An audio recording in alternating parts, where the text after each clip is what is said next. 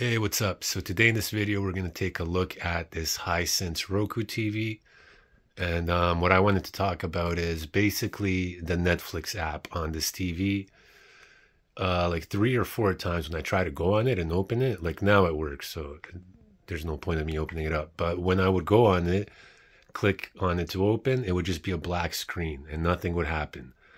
And I tried a bunch of things. Like I went basically out of the app, back to this menu, clicking on it again. That didn't work. Turned off the TV, turned it on again. That didn't work. I disconnected the internet from the TV, like in the settings, reconnected, and that didn't work.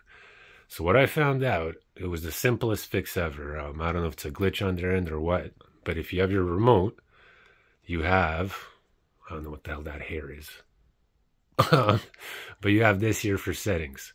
So basically, you're going to go over onto your Netflix app. You're going to click the gear in question, and it's going to open up this move app to top, restart app. The first thing I did when I went here, I went to check for updates, clicked on that, and lo and behold, it was up to date. So then I went back, clicked it again, and literally just went to restart app. And that ended up fixing it. I mean, I don't know what the issue was. Turning off the TV didn't do it. Disconnecting from the internet, reconnecting didn't do it. But doing that restart app thing fixed it. So, yeah, just wanted to make this video. Hope it helps you guys out. Let me know if you had this issue on your HiSense Roku TV as well. And hopefully that glitch will get fixed soon. That's pretty much it.